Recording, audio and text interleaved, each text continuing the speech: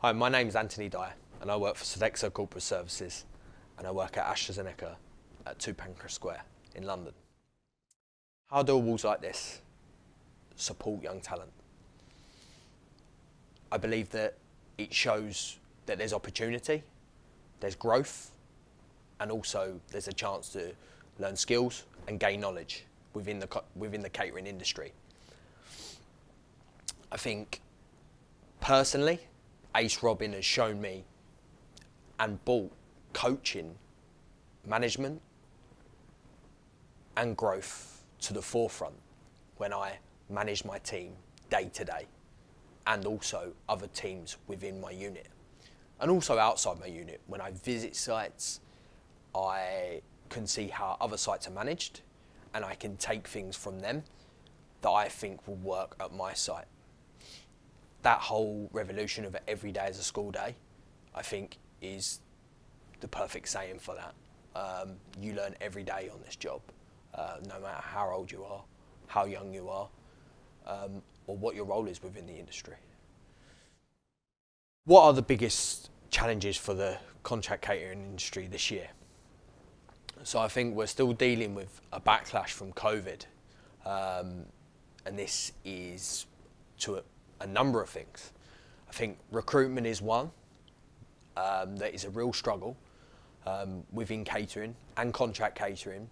It's not just the quantity of people that we've got in the pool, it's about the quality.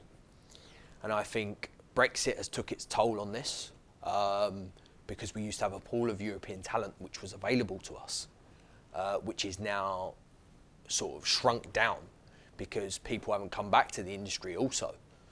So this creates a huge problem throughout the industry, from coffee shops to fast food to restaurants to hotels to contract catering.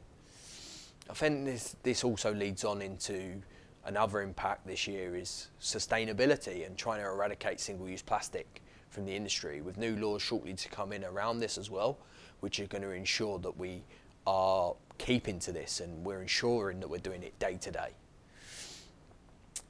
This also leads on into inflation.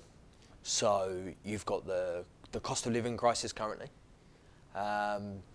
This also is reflecting in wages on why people might not come to the industry as well, because it doesn't pay enough at times in some roles, you know, and we have to try and match what our competitors in other industries are doing: hotels, restaurants, fast food chains, coffee shops. And then this leads on to the cost of energy, the cost of produce. This all has an adverse impact, and it is having a massive impact this year throughout the food industry and also for myself in a unit. And back to the sustainability piece, we have to make sure we're using future 50 ingredients, and we're ensuring we're using all the ingredients. You know, we're cutting wastage as much as possible. And then I think that it leads into also the global warming piece. If you get a bad season, you know, if the growers have a bad season, the prices come up.